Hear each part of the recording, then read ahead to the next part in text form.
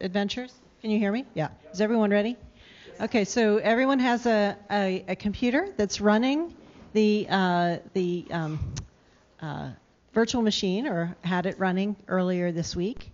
And so what we're going to do is we're going to use that to run a mantle convection model.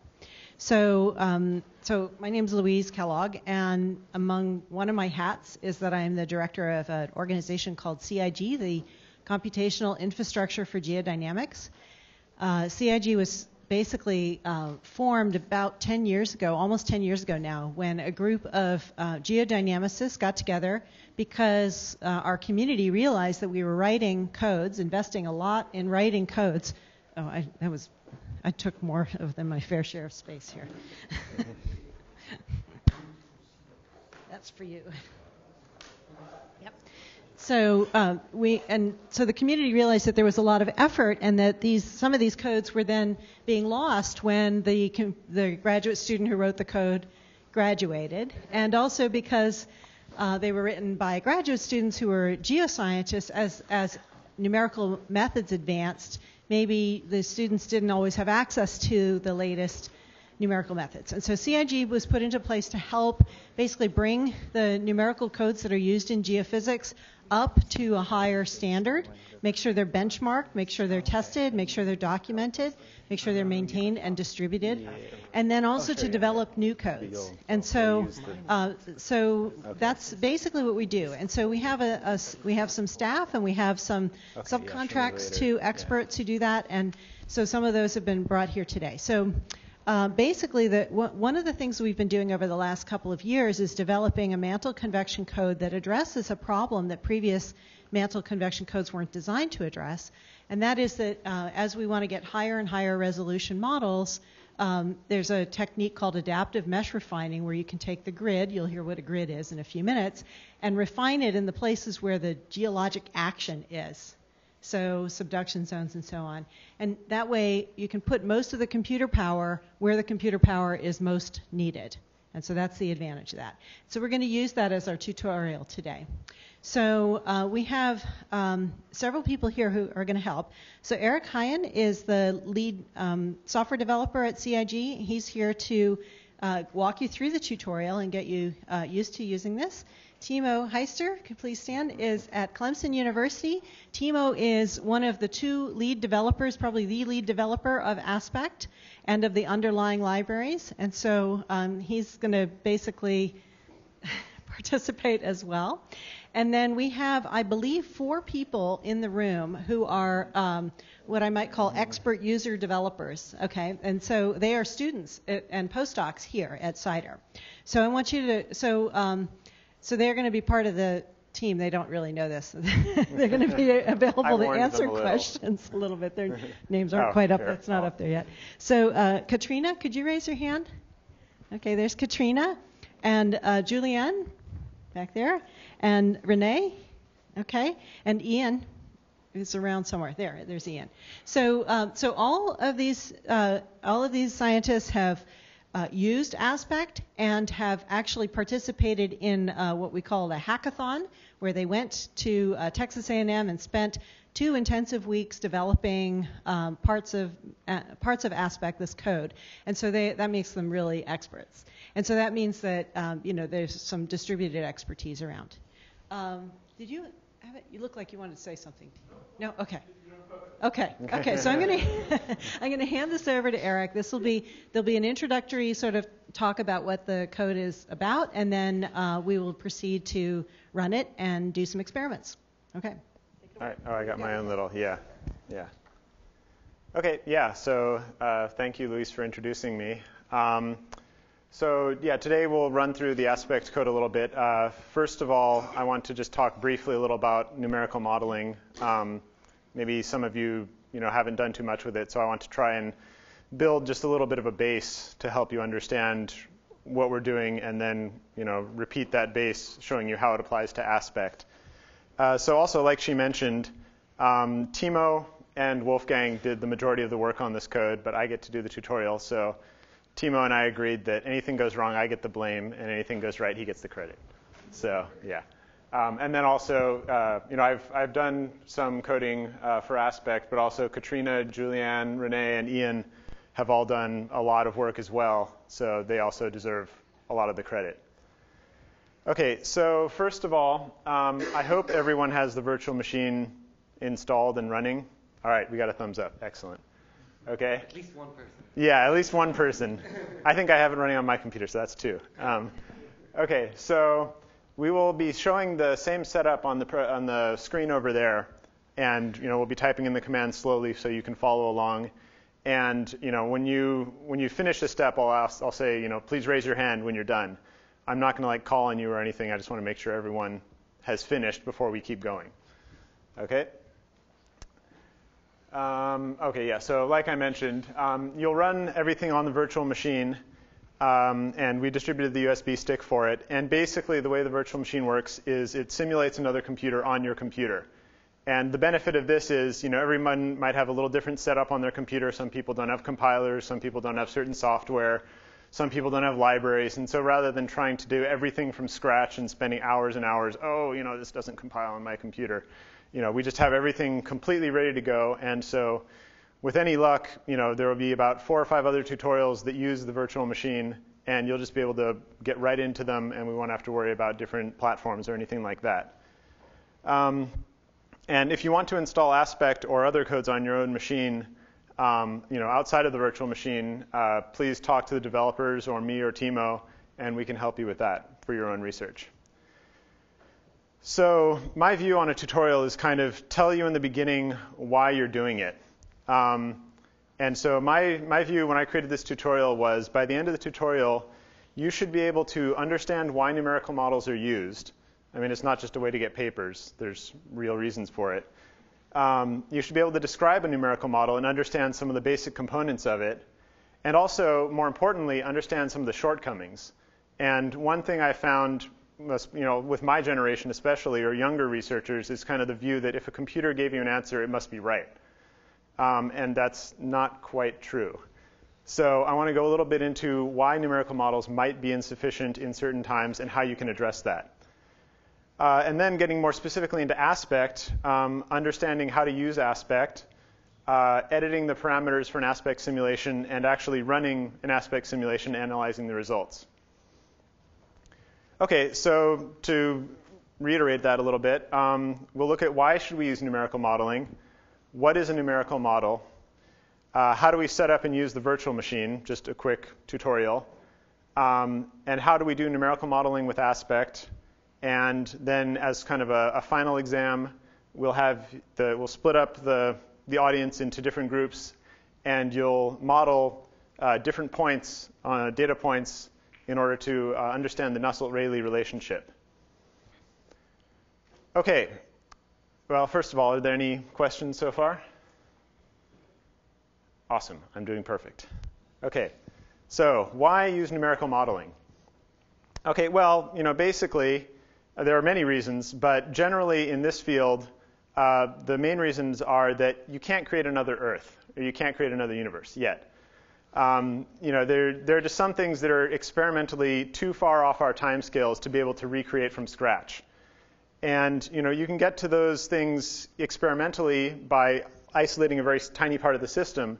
But if you want to look at the system as a whole, numerical modeling is a way to essentially recreate an ideal system mathematically and look how it responds to different parameters or different approximations.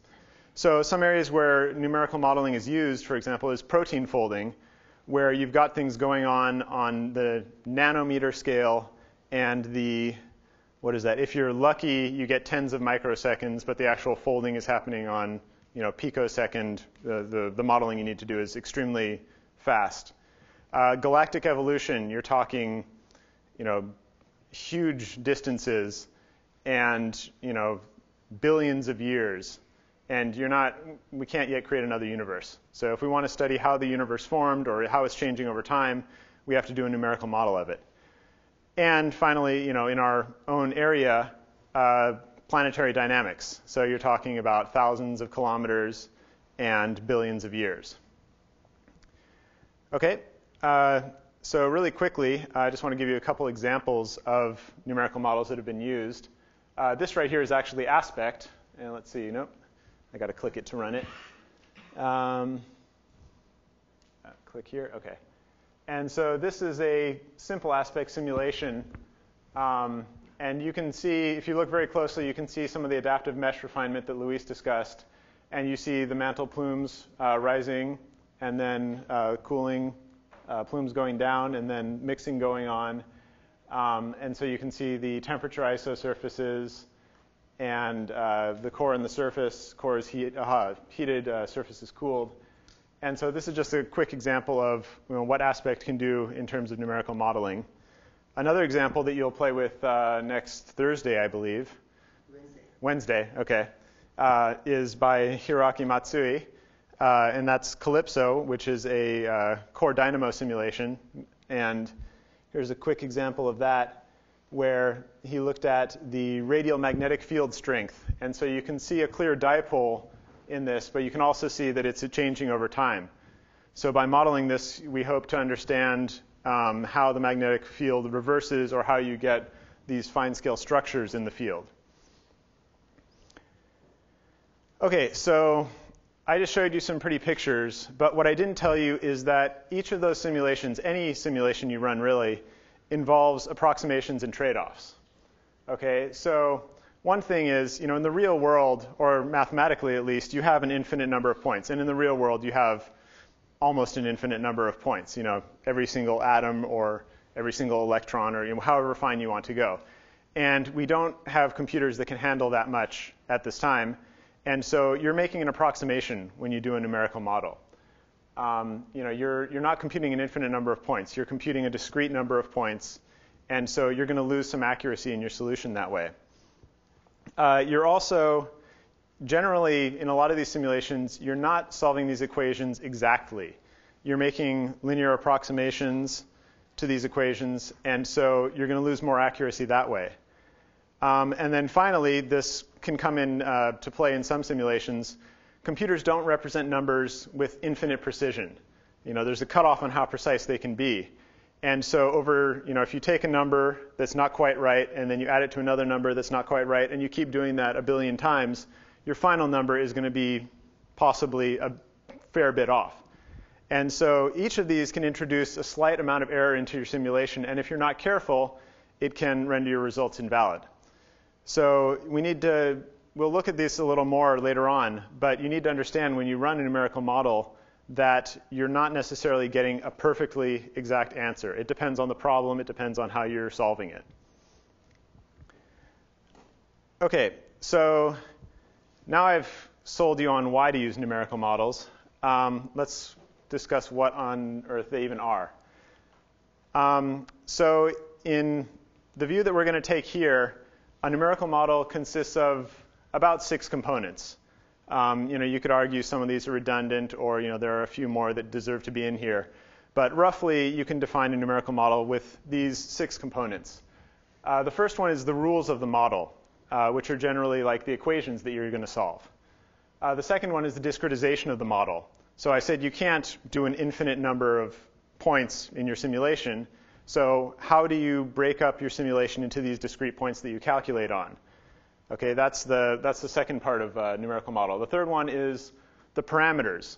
So you have to say things like, what are the material properties of the Earth, or what is gravity like, or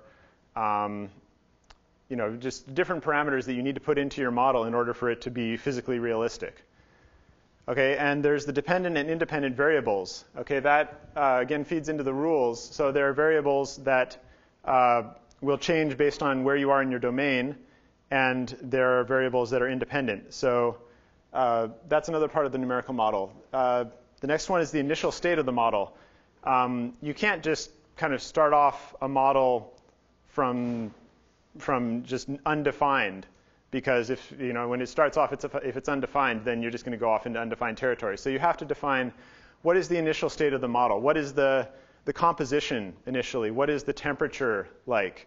What is the material at different points in your model? And then finally, what are the boundary conditions? Occasionally in simulations, you can have something of an infinite domain, like if you're doing an n-body simulation and you just kind of ignore everything outside.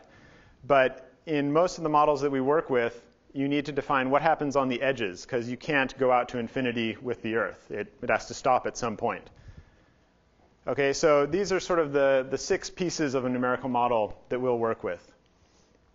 Okay, so to give you a little more detail, there are the rules, okay? And what we will work with in aspect, these are partial differential equations.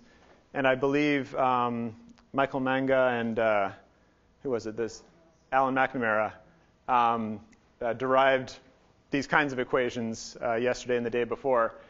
But basically, it's just any equation that describes how the model should change. So here are a few examples. You have like conservation of mass, conservation of momentum. In n-body simulations, you'd have like gravitational attraction between bodies.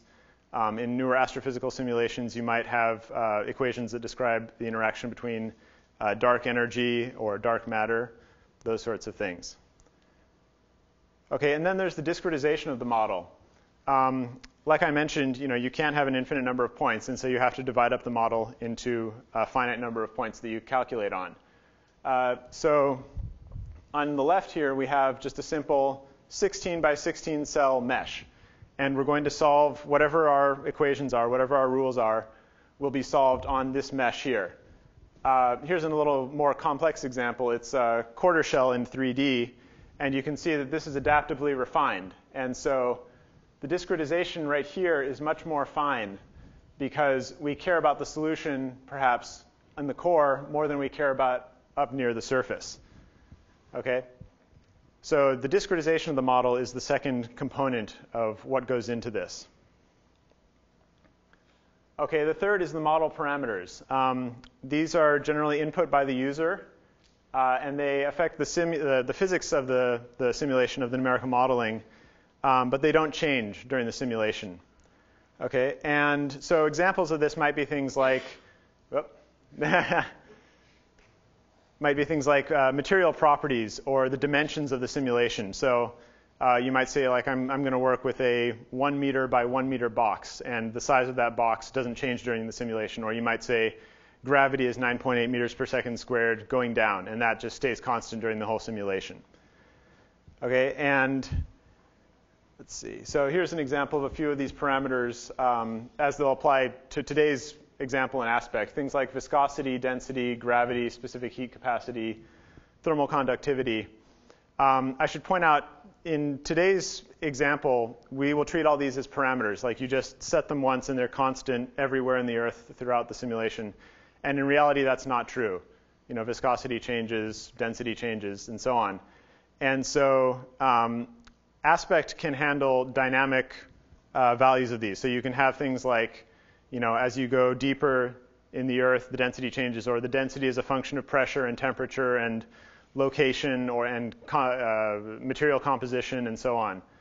So with aspects, you can make these very complicated in order to model what you're looking at. Okay, the dependent and independent variables. These will depend on the equations that you're using. The independent variables will generally be related to time and space. So these are things like, where in your domain you're looking at with your equations and where in time you're looking at with your equations. The examples of dependent aspect variables would be things like temperature, velocity, pressure, density, viscosity, and so on. And here are a couple examples of them. So we run a simulation over, looks like 12 billion years here. And the mean volume temperature changes over time. This is a calculated value. And the root mean squared velocity is also changing over time. Okay, so those are examples of the dependent variables in aspect. Okay, next we have the initial state of the model. Okay, so yeah, this just in a time-dependent, time-varying simulation, you have to define what happens at t equals 0 in order to move on to t equals 1 and so on. And so the tricky thing about this is that if you have a very chaotic system, then your initial state can strongly affect your results. So here's a quick example with aspect. The initial temperature in aspect is defined, where are we? Okay. So the initial temperature in aspect is defined right here. It's basically, it's a function of where in x and y you are. And it's a linear temperature profile with a slight perturbation. Okay, so here's an example right here on the left. And here's another example right here on the right. And they look nearly identical. But the perturbation is just slightly, tilted in one of them. And so after running the simulation forward for a long time, the dynamics are reversed. Okay? So the thing with the initial conditions is that you need to be a little careful because the initial conditions of your simulation can drastically change your final results. Okay, and finally, the boundary conditions. So the domain is not infinite, at least in what we're going to do today. So we need to define what happens on the boundaries. And this has to be done for all the dependent variables or the problem's undefined. So for example, with aspect, you need to define the boundary temperature and the boundary velocity. And examples of those would be, for temperature, you could say the bottom is heated and the top is cooled. Okay, or for the mantle, the example would be the interior is heated, the exterior is cooled. I know that's not quite right, but that's an approximation that we'll use for now. Or velocity, another one is you could say material can flow through the boundaries. It can flow through at a certain rate. Or another example, I believe Renee is doing something along these lines of using prescribed velocity on the surface of the Earth. Is that you're using G-plates? Okay, yeah. So using prescribed velocity on the surface of the Earth in order to understand how that interacts with the mantle movement underneath. Okay, so that's prescribing what velocity happens on the surface of the Earth in order to simulate what happens in the mantle. Okay, so I blasted through that pretty fast. Okay, so now let's go on to using aspect. And so if you want to, you can break open your laptops because we're going to start running things in just a second. Aspect is used to a first order through a parameter file. If you really need to, you get down into the code and you add new features. But for what we're going to be doing today, you change a parameter file, and the parameter file tells what sort of, it basically goes through the 6 points that I mentioned before. It tells the boundary conditions. It tells what variables you're using. It tells the parameters to use, like viscosity and density and so on. So by the end of this tutorial, we want you to be able to run aspect on the virtual machine, understand the parameter file layout so that you're able to run your own simulations, just play around with it. And a lot of times we get just kind of a bunch of numbers that come out of these simulations. So we also want to learn how to visualize these, how to load them into ParaView in this case, and how to actually see what's going on. And finally, we're going to try to look a little bit at, when we run these simulations with aspect, what limits are we hitting in terms of accuracy? Okay, so before we actually run the code, are there any questions? Nope? Okay.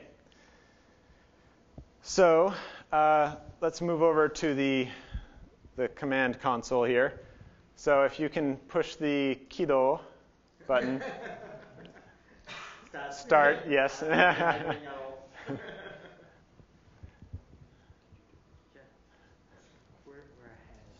Okay.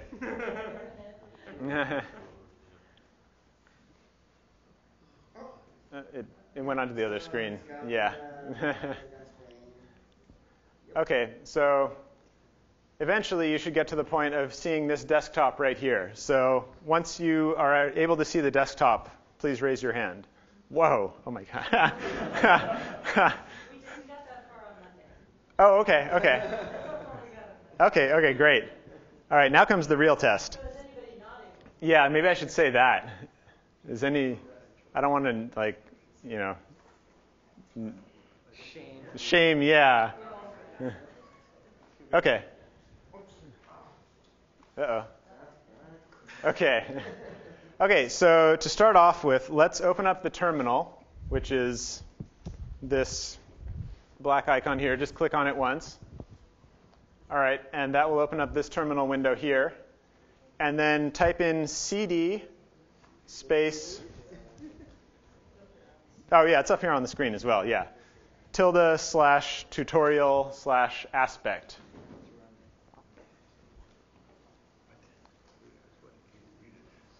Okay, can you return? Okay, and then just to make sure you're in the right place, you can type ls, which lists the contents of this directory, and there should be 3 files. There's the aspect code on the left. There's a directory that will store the output, and then there's the tutorial.prm file. Okay, so is everyone at this point? Well, we lost one?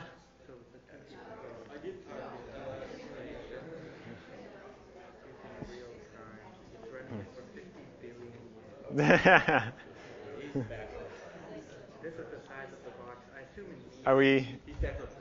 Oh, you're on? Okay. Okay, good. Everything's good here? This build is the Ithaca. Okay. This is awesome. Great. It's so fast. Well, now it is. Now it is, yeah. Okay, so can you go ahead and run aspect? So now, yeah, the reason I wanted to make sure everyone got to that point is because when you actually run aspect, it's going to just throw output at you. So, Hiro, could you? Yes. /aspect tutorial.prm. Okay. And now, yeah. Now it's just flying through. We're going through billions of years in just seconds. All right, I think yeah. Okay, good. It ends. So that's 232 steps, I believe. Yes. This is like an 80s vintage simulation. I'm sorry, is it? Is this like an 80s vintage simulation? You'll see in a minute. We're going to visualize it. Yeah. It's like the world's supercomputer. Oh, yeah. Yeah. So I think Luis might have mentioned, every one of your laptops right now is basically equivalent to the fastest machine on Earth about 22 years ago. And so that's one of the fun things, what you're able to do now, you basically wouldn't have been able to do 20 years ago just because lack of computer power. Okay, so has everyone run the simulation and seen this final clock measurement, wall time measurement? Show of hands. All right. Yes, if you have it.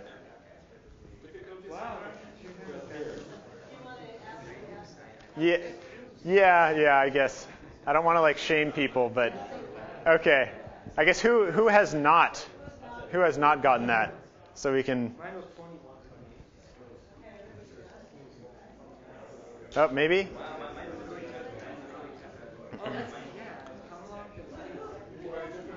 He has an awesome computer. His took 12 seconds. Mine took 22 seconds. Oh, well, yeah, it depends. Also, it might depend if you're plugged in. I think if you're plugged in, you might be able to run a little faster. It might, if you're on battery, it might slow you down. Yeah. So actually, that's one more thing. A lot of these tutorials, they use a lot of battery power. So if your laptop is nearing the end, I think we tried to put power strips around. I don't know if they made it, but yeah, if your laptop's under 25% battery, you might want to plug in because you might, drop out in the middle of the tutorial. Okay, so what you just saw was this huge output, showing everything that happened during the simulation. And rather than trying to scroll back up through that, it also outputs it in the output directory. So if you can open that up, just type gedit. Well, no, okay. So that's all the stuff in the output directory. But so step 3 here, if you open the log, just gedit output /log.txt. Yes. If you prefer BI or if you prefer Oh, yeah. those are also options for you. Yeah. If you have no idea what I just said, It's an icon for the Geodynamics. Yes, yeah. Yeah. So, but it's easier just to do it on the command line, I think. Okay, so in the very beginning of the simulation, it tells you some of the parameters that it's using. Okay? So, for example, the domain depth of the model, from the top of the model to the bottom of the model, is 3 million meters, so 3,000 kilometers. So we're using a model here it's actually square, but it's kind of on the order of the size of the Earth, so that we can use other parameters that you're accustomed to. There are things like the reference viscosity in pascals is 5 times 10 to the 24th. Reference specific heat capacity is 1250, and so on. Okay, so the thing that we want to look at though is the Rayleigh number, the equivalent Rayleigh number for this simulation, and in this case it was 10,000. Okay, so it's not that high, but it's a start. Okay. So the main reason that I wanted to show you that is because later on you'll need to change some of these parameters in order to change the Rayleigh number, and so you can look in this log to see what the Rayleigh number is that you're using. Okay, and sorry, Hiro, could you scroll down a little bit more? And no, that's fine. Yeah, that's fine. And then if you just look, it just tells you every single time step what it's doing. So, time step 7, we're at 7 billion years in the simulation, and we solved the temperature system, we solved the Stokes system. Here are some statistics about the whole system. This is the mean and max velocity. These are the heat fluxes. We're writing out output, the state of the system into this file, and so on. So this is just how you can see what the simulation is doing. Okay, so now that we did all that, it's time for me to talk again. So like I mentioned before, what's a numerical model? Well, it consists of roughly these 6 components. So let's go through the parameter file that we just ran and understand what each of these components are in aspect. Okay, so if you can close that and then type gedit tutorial.prm.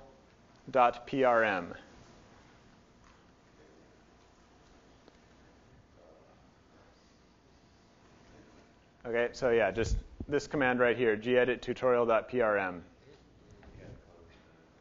And Hiro's doing it a different way, I guess. Yes. Okay. Okay, so this PRM file, parameter file, explains what the simulation is doing. Okay? Yeah, okay. Does anybody not see the parameter file? Yes. Oh, gedit, it's right here. Gedit tutorial.prm. Yeah.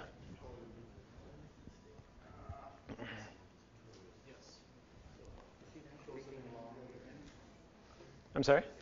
I'm a year hotter, so it's taking How much hotter? 5,000 Really? instead of 3,600.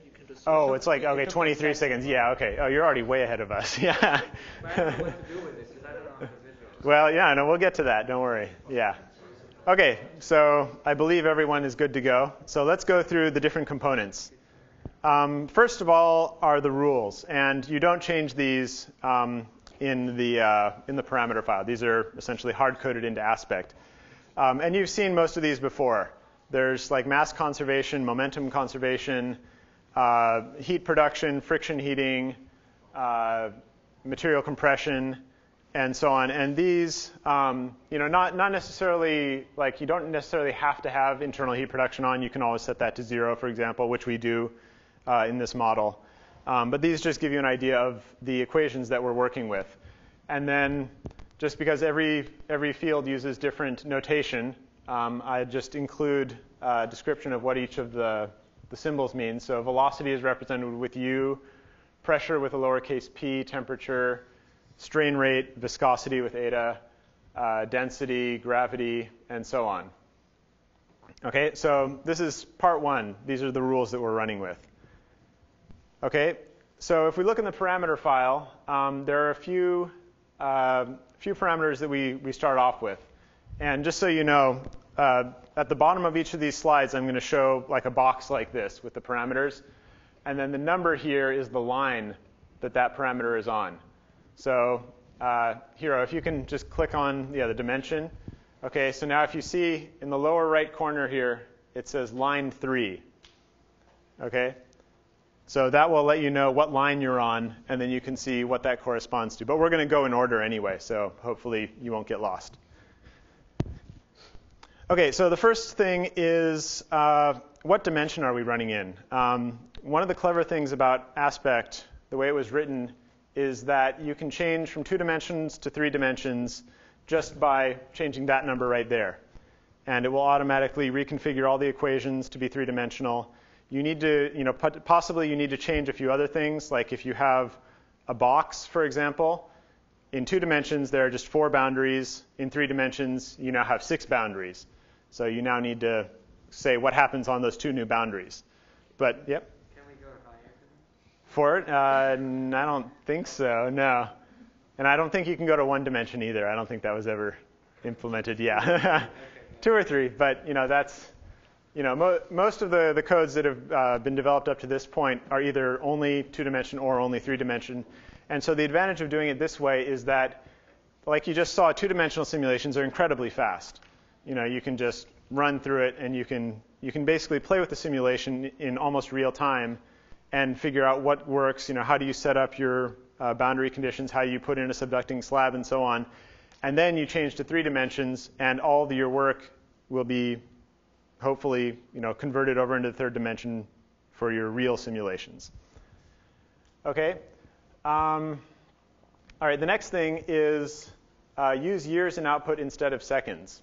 Okay. And this is important because a lot of what we deal with is on the order of thousands or millions or billions of years, and trying to understand, like how many seconds are in 200 million years, just off the top of your head, it's a little difficult to understand. And so internally, Aspect will use seconds for all its calculation. It's using SI units for all its calculations, but in the output, to make things a little easier to understand, you can tell it to output in years.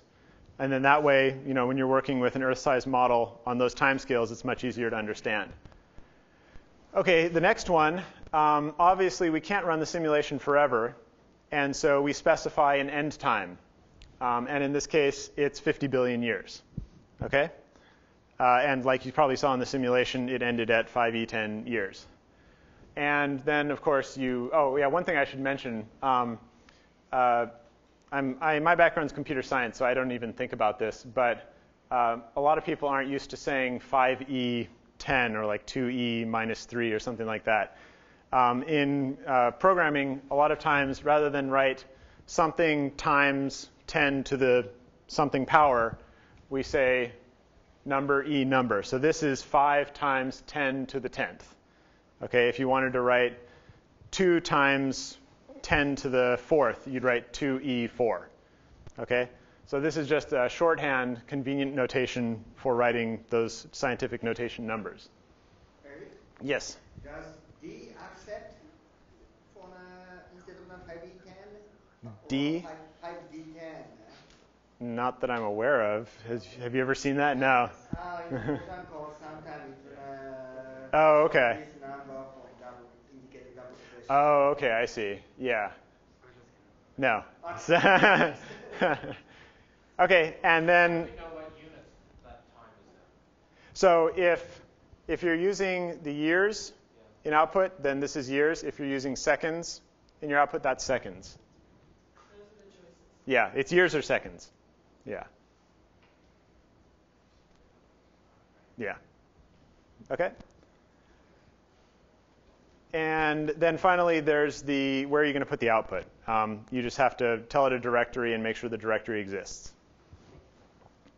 Okay. Next, the second item on the list is the discretization. Okay. So Aspect has many different kinds of models, discretizations that you can use. Things like, a box or a shell, or there are probably other ones. Can you tell me any other? Sphere, yeah. Shell, half shell. Right, yeah. So that's another advantage of Aspect, is that it's not constrained to a particular geometry. Many codes, you have to use a 2D, a box geometry, or a shell geometry. Aspect, you can effectively write your own. I even did a strange simulation where it was a box Earth with a circular core. So you can change the geometry however you like. And in our simulation, we're using a 4,200 kilometer by 3,000 kilometer deep box. Okay, so that's what we're defining right here. We're saying, first of all, we're defining the geometry model. Okay, and that model is going to be a box. And we could change this to shell or sphere or whatever we want. Okay, and then we say, okay, defining that box, the x extent is 4.2 times 10 to the 6 meters, or 42,000 or 4,200 kilometers, and 3,000 kilometers in y. And if we were using a three-dimensional model, we'd also have to declare what the z dimension extent is. Okay, and then one thing to note, the input, the parameter right here is using meters. And so you have to ensure that you're consistent in your choice of input definitions. So if you use meters here and you use feet in another part of the parameter file, you're going to get incorrect results. Okay? Eric? Yep. I don't know whether you wanted to say this, but the possible values and the possible parameters you can define there are listed in the manual. So oh, yeah.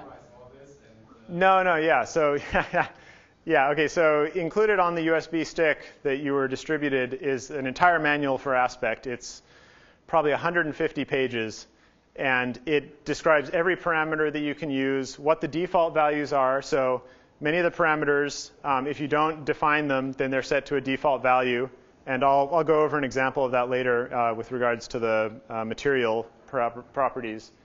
But yes, every parameter is defined in detail, like the acceptable values for it, the units, what the default values are. That's all defined in the manual. So if you have any questions in regards to that, feel free to ask me or feel free to check the manual. Okay, so the second part of the discretization is the refinement. And like I mentioned, we can't have an infinite number of points, and so we have to choose, a certain breakup of our domain. And since we're just using a box, the question is just how do we divide the box up into cells? Okay, and in Aspect, there's just by default there's a pretty simple way of doing this. You just say how many times do you want to refine down? Okay, so you start off with a 2x2 box. That's refinement level 1. And then if you go to refinement level 2, it breaks each of those cells into 2x2 boxes. Okay, 2x2 cells. And then if you go to refinement level 3, it breaks each of them into a 2x2 cell. And then refinement level 4 breaks each of those into 2x2 cells, and so on. And so this way you can just get double the number of cells in each dimension by increasing the refinement level. Let's see. Eric, Yes? can you set a different resolution for the horizontal and vertical direction? Yeah, that was added recently, I believe. Yeah. Yes? Multi-grid or adaptive mesh refinement? Oh, okay. So, no, this, you probably mean adaptive mesh refinement. This right now is not doing adaptive mesh refinement. The way that we would do adaptive mesh refinement is we would change this to some value like 1 or 2. And then what it would do, it gets a little complex, but it determines based on whatever criteria you say, maybe like refine where there's a sharp temperature gradient. Okay, so wherever there's a sharp temperature gradient, it will increase the number of cells right around there. Right, but then the trick is, what you do then is you say time steps between mesh refinement. Let's say set that to 10. Okay, so it'll start off with a mesh, with whatever refinement near the temperature, and then the temperature will change over 10 time steps. The gradient will move upwards. Okay, then what it'll do is it will say, okay, now what's the best mesh for this new temperature configuration, and it will re-refine the mesh and move it, up a little bit, and then, 10 time steps later, it will re-refine again, and so on. Yes? So if you put initial adaptive refinement of 2, Mm-hmm. it would go like up to 2 finer, so it would be Exactly. like 7 in places, but 5 in other places? Correct. Or would it degrade the 5 to a 4 someplace? Timo? Yes, so... There are other parameters I'm not showing here that kind of relate to your question. Oh yeah, thank you. I think it's Yeah, on. maybe I should expand on that a little bit. So what you see here is, what Eric explained is, you actually start by a 1-by-1 box, and you create like a hierarchy, right? You take your first cell with the one box, and you refine it into 4 smaller ones, and then so on and so on and so on. Mm-hmm. And you can not only do this globally as it's shown here, but adaptively. But you have this hierarchy of cells. In some places they are smaller, in some places they are bigger.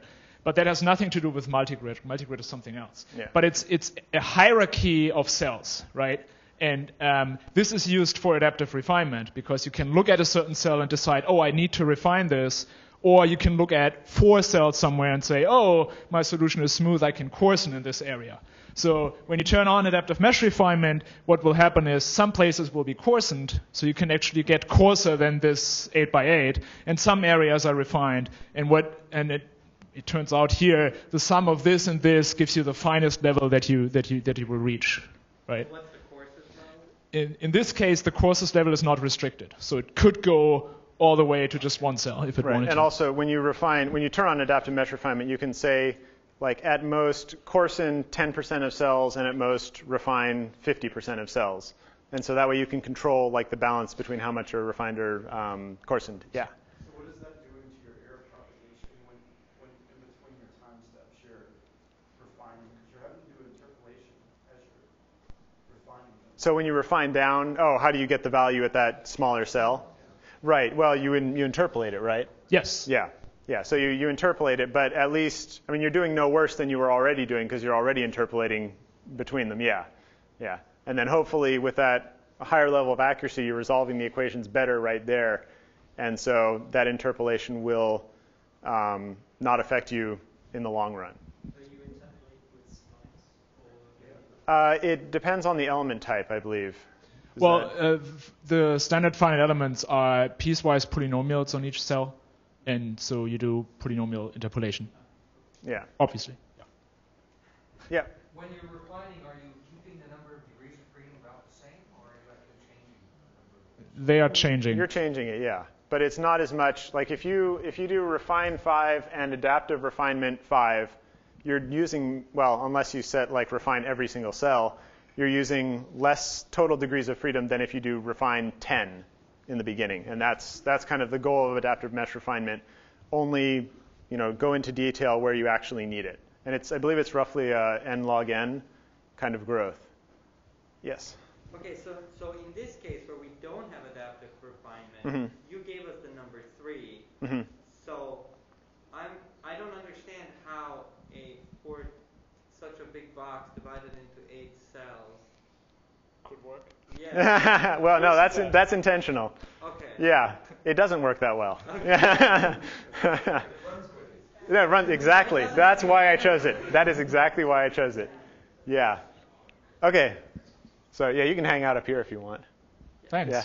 Defend me. Yeah. It's still 0, 0. Okay. So yeah, later on you can change any of these parameters that you want. You can see what happens if you make the domain, 1,000,000 miles wide, or what happens if you turn on adaptive refinement. Once we go into the visualization, you'll be able to see a little better how the mesh changes through time. Okay, so I'll continue on. Let's see. Yeah, going until 3:30. Okay, so I'm going to have to speed forward a little bit. Okay, so the model parameters. Another parameter that you set is the gravity and the material model. The gravity is pretty straightforward. We're just doing, vertical, straight down gravitational acceleration at 9.8 meters per second squared. And we have a material model. And by default, we're using all these values. So I'm not actually defining any of these in the parameter file. These are just the default values that you use. So something like specific heat capacity is 1250, or let's see here. Kappa, for example, is 1 times 10 to the negative 6, and so on. So these are just the default values that we're using. And the only thing that you need to change is the viscosity. So we're going to take this box that has roughly, whatever viscosity we need in order to get a Rayleigh number of 10,000, and you're going to change the viscosity of that material in order to get different behavior during the simulation. Okay, going forward a little bit more, I mentioned that we have to define the initial temperature field. So this is the definition right here. We're able to do a functional expression to represent the initial temperature field. And basically, this is just what I showed you a little while ago. It's a linear temperature profile, cooled on the top, hot on the bottom, with a slight perturbation. And I made the perturbation very obvious right here. So in this case, it's just slightly heated on the left, slightly cooled on the right. And so just based on what you know about convection, you would expect the convection pattern to start moving in a clockwise direction, because the hot material on the left will start going up, the cooler material on the right will go down, and it'll create sort of a clockwise convection pattern. Okay, and then the boundary conditions. So I mentioned you have to define the temperature and the velocity boundary conditions. In this case, we are saying that the top and bottom have these specified temperatures, 273 degrees Kelvin on the top and 3600 on the bottom. Ved already changed those around just for fun. And it's also free slit boundary conditions. So basically, it's just an isolated box. The sides are insulated, and the top and bottom are cooled and heated. Okay? And finally, one more bit. Aspect also has some post-processing capabilities. So we're just telling it to print out statistics about what's the velocity of the system, what's the total temperature of the system. We're also having it output some visualization data that we're going to look at in just a second, and also use particle tracers in order to see how the flow looks. Okay, so like Renee mentioned, you can find more details about all these parameters in the manual. And if you have any other questions, feel free to ask me or Timo or any of the half-dozen people in here who use Aspect for their own research. Okay, so now we'll get to sort of the fun part, visualizing results with ParaView. Okay, so we'll use ParaView. If you don't know, ParaView is basically just a program that is designed for visualization of large data sets. It's already on the virtual machine, so let's open it up by clicking the red, green, and blue icon on the left. Yeah. Mm-hmm.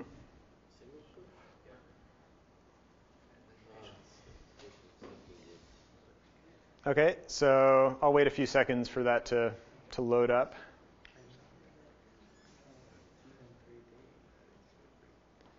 Okay, anybody not have that up and running? Yeah, oh, just still waiting? Okay. All right, I'll go ahead if that's okay. So a quick explanation. On the very top, you have the toolbars. That describes how you can manipulate the data or select what part of the data to look at. Right below that, you have the pipeline browser, which shows you what data you're looking at and how you're manipulating it. So you're maybe slicing it or taking an ISO surface or calculating some subset of the data. The object inspector lets you change certain properties of the data, so how you want it to be colored, what range of data you want to look at, any kind of manipulations of describing how you want to see the data. And then finally, this big gray area here shows you the view. And so yeah, you can see Hero kind of spinning it around. So right now, this is a 3D view. But our data is 2D, so you're not going to be able to do that much longer. OK, so let's start off by opening the solution.xdmf file. Okay, and so you do this by choosing Open from the File menu or the Open icon in the very upper left. Okay, and then open up Tutorial, not Aspect. Tutorial, and then Aspect, and Output. And now you see these three files, solution.xdmf. Okay? Okay, so now still we don't get to see anything. Hold on. So you'll notice this thing will appear. So now you have the file, in your pipeline browser. After I put on, becomes green. Yes. Okay, so but before we click that, so right down here we can see these are the values that we have stored in this file. So we have the temperature, the pressure, and the velocity. Okay, so that's just what we output from our simulation. Okay, so now let's go ahead and click Apply. Does it automatically change to two-dimensional? Yeah. Okay, so if you click Apply, now you can see what it looked like at time step 0. Okay, and you can also see the time up here as well, so time 0. And by default, it shows the temperature field. And so this is our initial temperature field, just linear, hot to cold. And there is, take my word for it, a very slight perturbation in there. Okay, and that's going to get things started. Okay, so now we can look at what happens over time. So go ahead and click the play button, which is right here, the little triangle, and watch what happens over time. Oops. Has everybody succeeded in getting this open and getting Yeah. Please raise your hand if you can't play yet. No? Oh, no, it's working. It is? Okay. But it's much more than 8 boxes. No, it is. Yeah. Oh, yeah, I can see them. Yeah. Oh yeah, so you got to the end. And so, sorry, Hiro, can you click play one more time? So, oh, you are, yeah. So you can click play as many times as you want, and it'll keep looping on through. Is that a question, or you need help?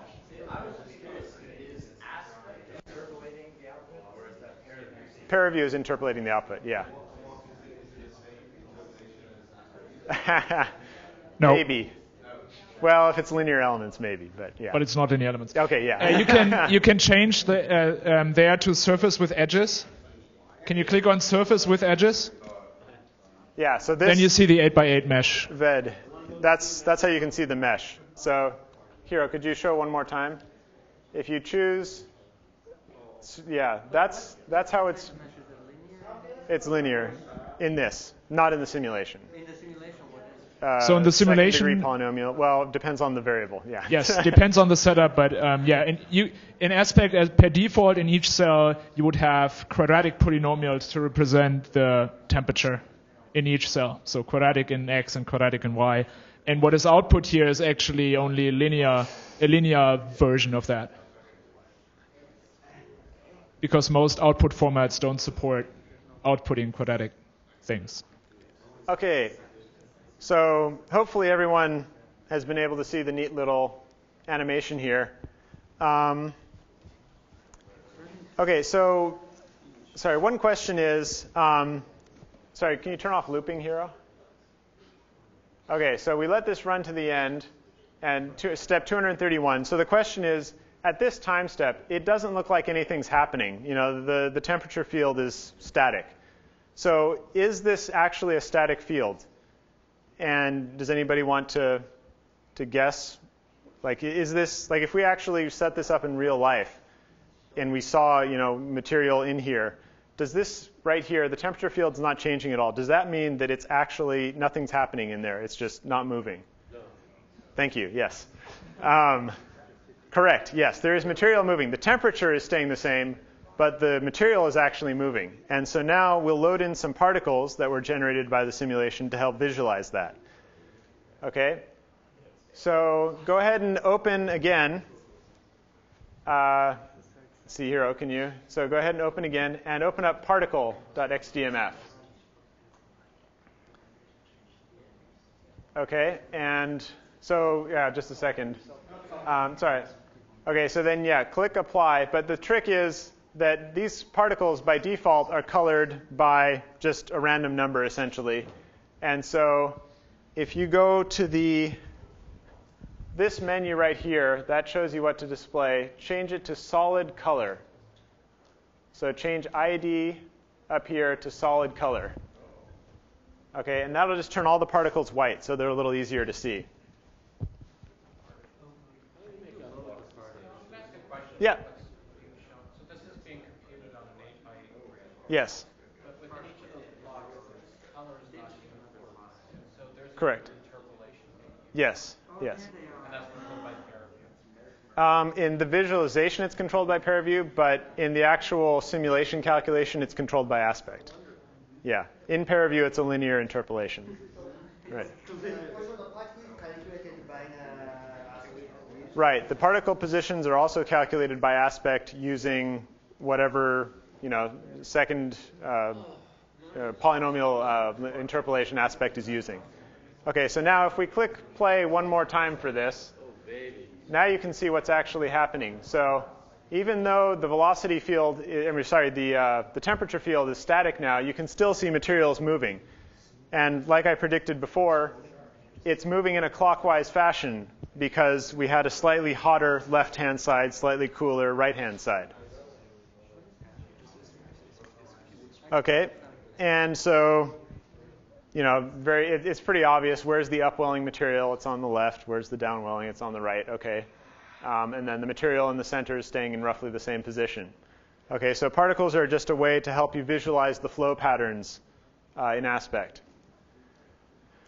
Okay, so I think we're mostly okay with time. So now we will use aspect to study the relationship between the Rayleigh number and the surface heat flux, or, well, the Nusselt number, actually, I should probably change that. So in geodynamics, the Rayleigh number indicates the presence and strength of convection in the mantle, and the Nusselt number is the ratio of convective to conductive heat transfer through, in this case, we're going to look at through the top surface. So the question is, and I'm sure a lot of you already know the answer, if the Rayleigh number goes up, how does the Nusselt number change? Okay, and so we can do that. We can go, set up an experimental apparatus and figure out what happens as, we change the Rayleigh number like by heating up the material more, and then calculate the Nusselt number at the top. Or we can just do it numerically right now. So we're going to look at how does the Nusselt number change when we increase the Rayleigh number, and how does the mesh resolution affect these results. So Ved mentioned before that 8 by 8 doesn't seem like enough. Okay, and sometimes it's enough, sometimes it isn't. Okay, so we're going to look at when is it enough, when is it not. Okay, so one thing that I didn't mention before, we have other output stored from the aspect simulation that you just ran. And that's in what's called the statistics file. So if you can gedit, open up the output/statistics. So here I was typing it over there, gedit output/statistics. Okay, and this has 21 different post-processed calculated values from aspect. So things like, which time step number we're on, how many cells there are, how many degrees of freedom in both temperature and velocity, what the time step size is, average temperature, minimum temperature, heat flux, and so on. And so we want to look at the heat flux through... So this is a table with one row per time step. Yes. And different values in each column. It's just that the lines are wrapped to fit on the screen here. Right. So each... Yep. Oh, so those are each of the boundaries. So let's see if I go way back. There we go. One more. There we go. So yeah, 0, 1, 2, 3. Yeah. Where are we? Okay. Okay, so instead of trying to decipher that, just by looking at this text file, let's go ahead and plot it. Okay. So you might not have used GNU plot before, but we'll just quickly show you how to use it. So if you can close the statistics file.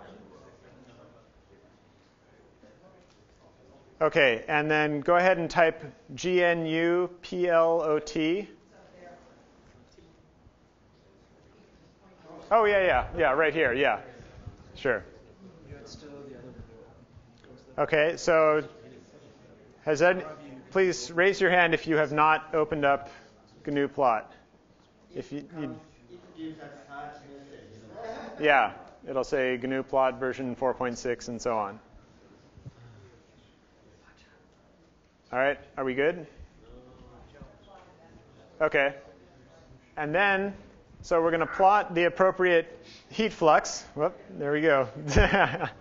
Okay, so go ahead and type this, plot, quote, output / statistics, quote, using 2:20, and that's just 2 is the time, so the x-axis will be time, 20 is the heat flux, so the y-axis will be the heat flux, with lines. And so it'll just connect each point with lines. Yes, semicolon at the end. Oh, you don't? Oh, okay. So this is output heat flux? It's the heat flux at the surface. In what unit? Watts. Watts. Yes.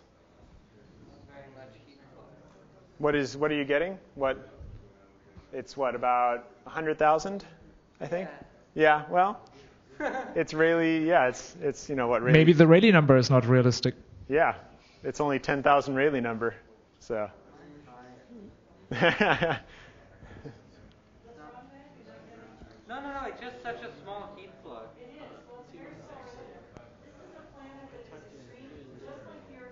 still have this window open, so nothing is happening. So you type in Okay, Command G at it, so and it waits. we can tell roughly, and you can use, sorry, Hiro, can you move the mouse, like right here? So if you move the mouse over this line, you can see roughly the heat flux is about 95,833, 95,000, let's say. So 95,000 watts over the entire surface. Okay? And so,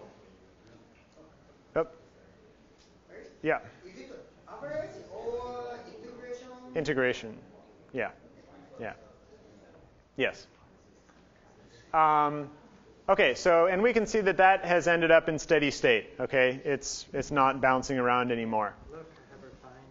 Okay, so what we want to do now is calculate the Nusselt number.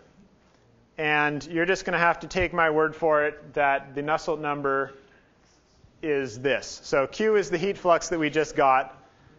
Okay, so in that case, 95,000, about 95,000, I think, divided by 21,892. So that's a Nusselt number of about what, 4.5? So yeah. The Nusselt number is defined as the heat flow compared to conductive heat flow. Correct. Yeah. And so that's what this equation is about right here. Exactly. Yeah. So I'll skip over that, but this is the equation to convert the heat flux that you get to the Nusselt number. And we also assume so that all heat flux is conductive at the top or bottom bound. Right. Yes. This is so cool. And it accelerates. Okay. We'll skip that. Okay. So now comes the homework assignment. Okay. So every one of you now has seen the parameter file. You know how to run aspect. You know how to plot the results. And so we want to look at the relationship between the Rayleigh number and the Nusselt number. And up here we've got 4 different Rayleigh numbers, 4,000, 20,000, 100,000, 500,000. And we've got these 4 refinement levels. Okay, so there was the question of, do we actually have enough refinement to resolve this? And my answer was it depends on the problem. Okay, so we will divide up the group into different combinations of Rayleigh number and refinement. And basically, all you need to do you need to change 3 parts in the parameter file. First part, you need to change the end time. Oh, yeah, thank you. Yeah. OK, so if you aspect tutorial. OK, so the first one is the end time. OK, so Hiro will give the example of, can you go to the top? It's at the top. So we need 4 different groups because we want to basically. Well, 8, I think. Right, but we'll do refinement 3 and 4. Oh, no, OK. No, I see what you mean. Yeah, OK, that's fine. Sure. Sure, yeah, OK. OK, we'll do that. OK, so the first one is the end time. So lower Rayleigh numbers will take a longer time to get into steady state. And so we need to run them for longer simulated times. And higher Rayleigh numbers they're much more vigorous, and then they settle down quicker, so they can run them for a shorter simulated time. But that doesn't necessarily mean that doesn't scale necessarily with the number of time steps. So Rayleigh 4000 is not 20 times more time steps than Rayleigh 500,000. Very likely it's less time steps, actually. OK, so Hiro, can you change the end time there to Rayleigh 4000? Should we split up the groups to get them started? Yeah, well, oh, sorry, yeah? Does it matter if you capital or lowercase e? No, either one's fine. Good question. The question was, does it matter if you want to have capital or lowercase? Right, capital or lowercase e is either one is fine. OK, and then we need to set the viscosity. So in this case, so the old viscosity was 5 times 10 to the 24th. And so we're making it into 1.2 times 10 to the 25th. OK? And so we're increasing the viscosity so we get less vigorous convection. So lower Rayleigh number. And then finally, we change the refinement. If you scroll down a little more. Keep going. No, back up, I guess. No, keep going up. I guess it's above. Yeah, OK, there we go. OK. So what did you do? All right, so yeah. OK. OK, so then if you can, Hiro, can you save that quickly? OK, and then close it, and, oh yeah, quit GNU plot. And then just as before, /aspect tutorial.prm. So what you can do here is also pick a different output directory. Then you have the different outputs of your different runs, and you can look at the different statistic files or even plot them into the same plot if you want to. Yeah, if you know how to make new directories, yeah. Aspect creates the directories automatically. Oh, it does? Yes. Oh, OK, great. Even 1.1? Yes. Oh, OK, great. Oh, that's one of the things. Good idea. Yeah, no, that's a good idea, yeah. OK, so let's start dividing this up. OK, yeah. Sorry. Oh, OK, sorry, yeah. So let me explain one more thing here. One more thing. So I need you to give me the heat flux. OK, so all those question marks, that's what I need from you. OK, so really quick, let me just divide things up. OK, this group right here is Rayleigh 4000. These guys here are 20,000. And over here is 100,000. And, a million if you want. Yeah, 500,000, let's say. OK? Yes? Yeah, but it's OK. And so each of you run the simulation with refinement 3, refinement 4, refinement 5. And then when you have one of these values, just come up and tell me, and we'll start filling in the chart. Yeah? If you want, yeah. Just probably not, but I have all the values already up there, so don't worry. Yeah. Yes. I think Timo. Can we have the? if I may suggest something, if you have a particularly fast, modern, new computer, I would suggest that you run the Refinement 5. If you have a slow, sluggish computer that's a couple years old, start with 3 and then move forward. And you should always run that GNU plot to make sure your run has reached steady state before providing the nestled number. Yes. Right? So we keep global refinement at 3 and change the other. Well, 3 or 4 or 5. No, you're only doing global refinement for this. That's fine. Okay. If you want, yeah. But it's the same thing. It just runs faster. That's why we Okay, so if you have any questions, just raise your hand, and Timo or me or Ian will help you. When you have an answer, you need to come up and give the answer so we can put it into this plot and see what happens. Yes. Let me go ahead and... No, I'll go ahead and just set that.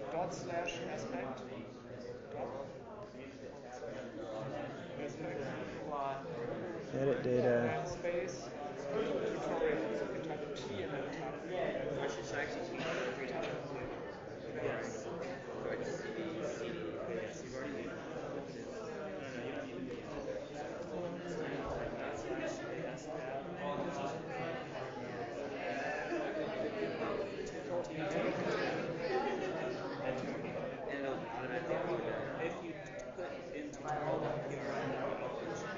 Yeah. I have one question.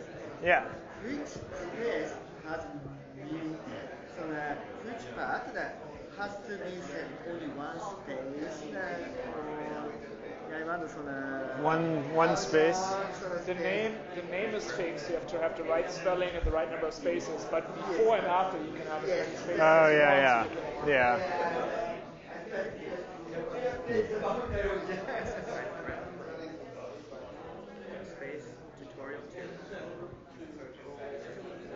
Yeah. What did you get?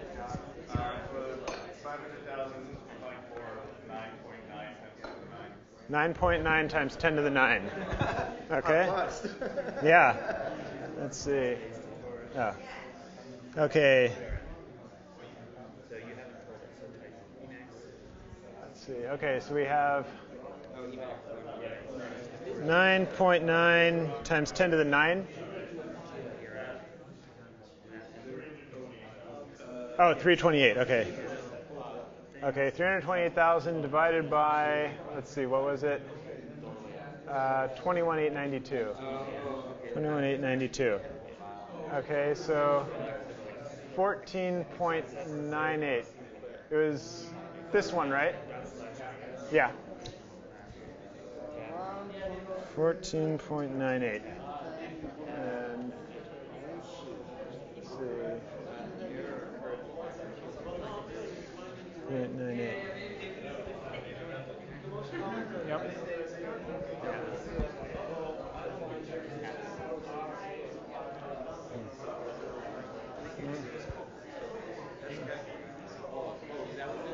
I put in those parameters.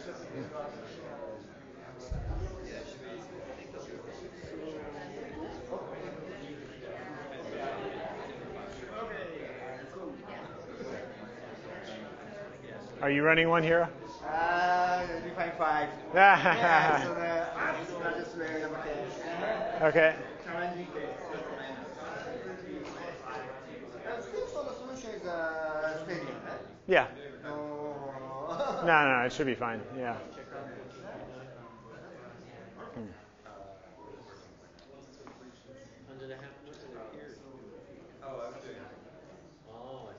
Okay, do we have any other values anybody wants to report? Yeah. Oh, soon. Oh, okay. Yeah.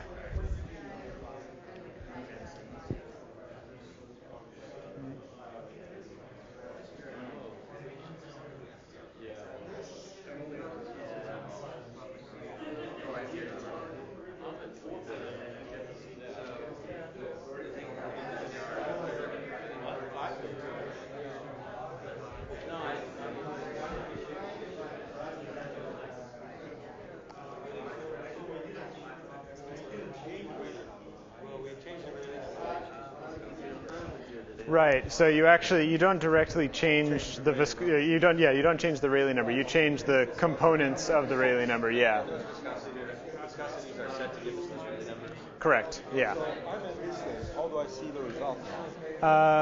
Okay. So let's see. If you open up the GNU plot again. GNU plot. How do I do that? GNU plot.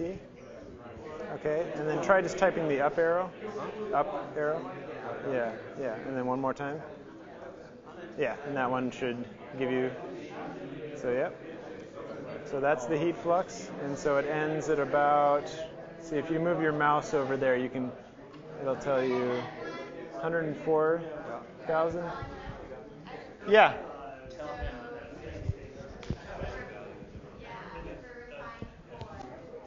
Sorry, just a second. Let me. Okay, refined for what was it?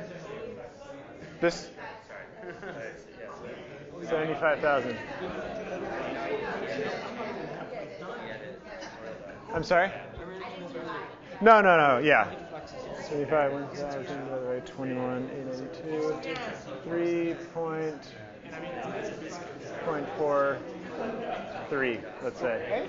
Yeah. The number is only calculated from heat flux, right? Yeah. Refine 3? Okay. This one? 3.269? Okay. 3.269. And 69.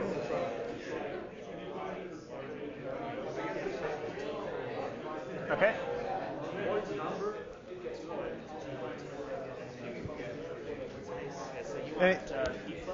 Either one, yeah, heat flow. Heat flow? Yeah. Okay, so this is for refine 3, and Rayleigh number 20,000. Okay.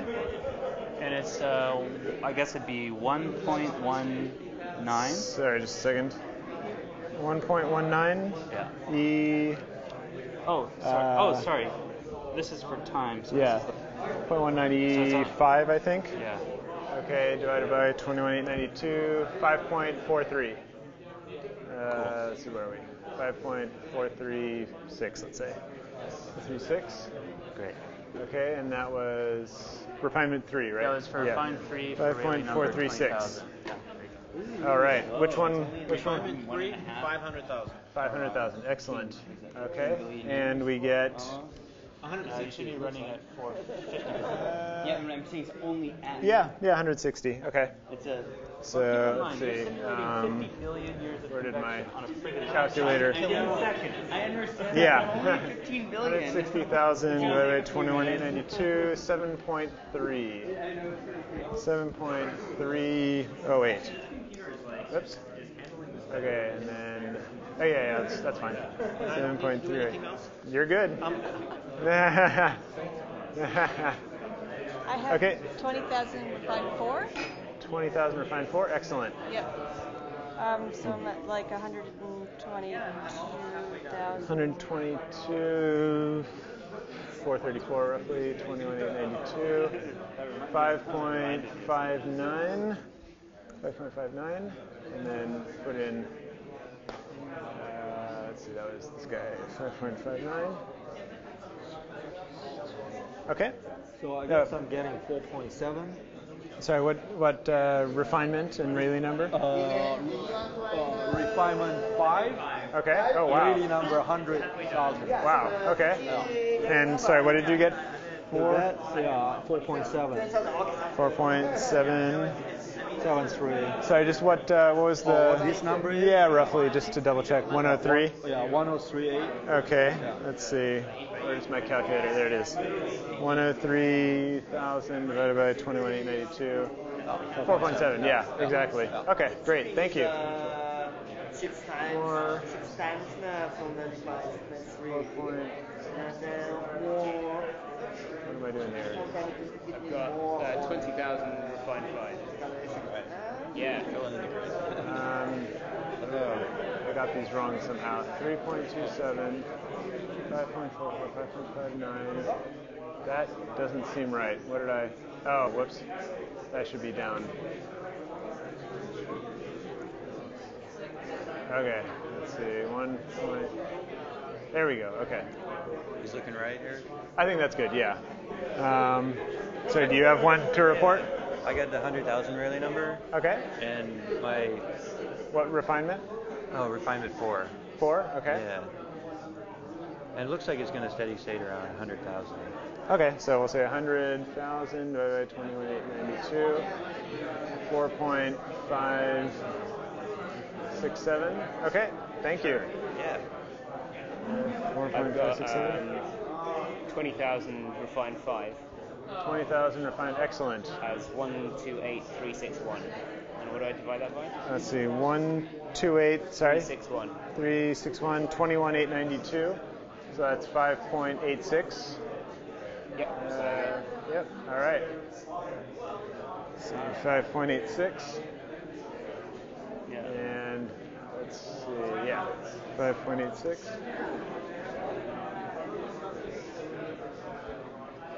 Did you get? Yeah, they got that one. It's okay. 20,000, yeah. I mean, mine's still going. It's less than 10 billion.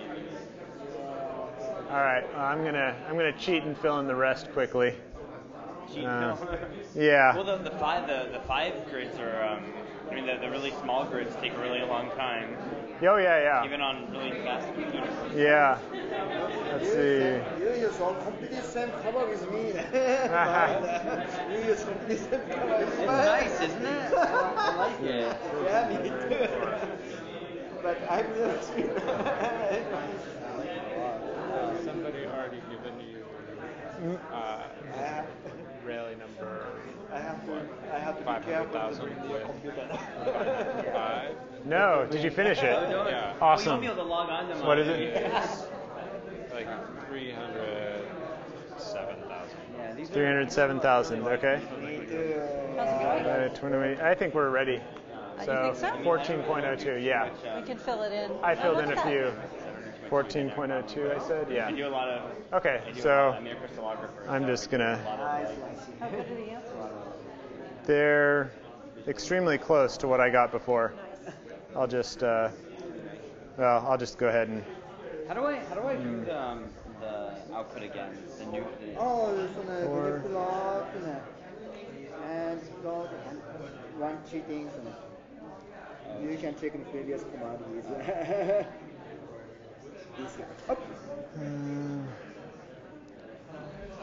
Okay, so.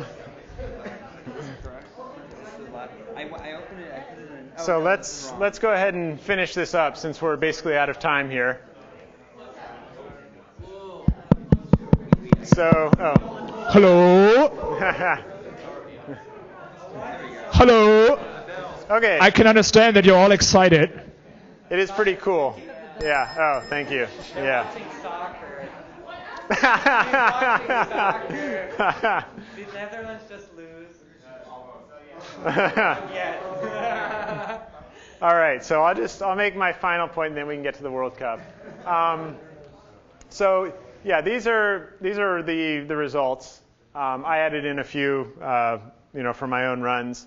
But basically, this kind of addresses one of the questions we had before of is this enough resolution? So we had an 8x8 grid, and a few people were saying, is that really enough? And the answer was it depends on the problem. Okay, so you can see the blue line here is the lowest, like the most coarse refinement. It's the 8x8 grid. And for problems, with a very low Rayleigh number, 4,000, it gets almost exactly the same solution as the higher refined grids. Okay, but then as you get up in Rayleigh number, it begins to get worse and worse. Okay, so for Rayleigh number of 500,000, the 8x8 grid is clearly not refined enough. And so you're getting values that are, 80, 90% from the better refined results. Okay, so this shows you that depending on your problem, depending on the Rayleigh number that you're looking at, or depending on other parameters that you're looking at, you may need to refine your solution more. And the way that you can tell if your solution is approaching the correct solution is if you increase the resolution, you get finer and finer resolution, and your solution is converging to a single value. Clearly, at around Rayleigh 4000, increasing the resolution is barely changing the Nusselt number that we get. Whereas up here at 500,000, I'm not even sure that this, what is it, refinement level 5, I don't even know if that's exactly correct yet. We should. Sure those aren't switched? No. 4 and 5? No. Yeah. So 4 is too high even here. Is it too high, or is it someone didn't run 5 long enough, or something? Well, these are my numbers, so I ran it out pretty long. But no, it's possible. And then just to throw in another graph, so these are the same values plotted and fitted. And you can see, you calculate the correlation coefficient, and refinement level 3 is very clearly not fitting a curve, whereas refinement level 5 is getting very close to fitting the curve that you expect. Okay? So this is just a short example of how you can use aspect to look at a simple problem like this, but it's being used for a whole range of other problems. I guess I'll go ahead and embarrass people. Can all the people using aspect just quickly stand up and tell us what you're doing with it, just so everyone has an idea of what it can do? Ian, well, what are you not doing with aspect? Might be easier. I'm using aspect to look at true polar wander problems and coupling mantle convection with Earth's rotation. Okay. Well, I'm using aspect to evaluate the interplay between surface motions and the mantle convection. So I prescribe surface velocities, as you mentioned, as we have today or as might have been in the past, and look at how this influences the convection patterns. And I use aspect to model mantle plume. So I look at if I have a different compositional material in the mantle plume, how this will change the buoyancy and the dynamics of the mantle plume. And I guess we will have the poster session in this afternoon, and then you can see what we do. Yeah, exactly, yeah. And one more. I'm Katrina. Hi. I work on subduction zone models. So I look at the effect of phase transitions and also the different approximations that we were looking at yesterday and their effect on the behavior of the flab. Okay, so are there any last-minute questions? Oh, I should have. Yes, you all are now geodynamicists. Yeah, you can keep the little USB stick. It's your door prize. Okay. Yes. Yeah. What scale is something expected in powers? 1/3? Roughly, it depends on domain. Anywhere from about 1/4 to 1/3 is. Depends on the geometry, but exactly. Yeah. How it will be in this case? Yeah. No, this is roughly right. About 0.3. Yeah. Okay. So thank you, everyone. If you have any more questions, feel free to ask either of us. Yeah.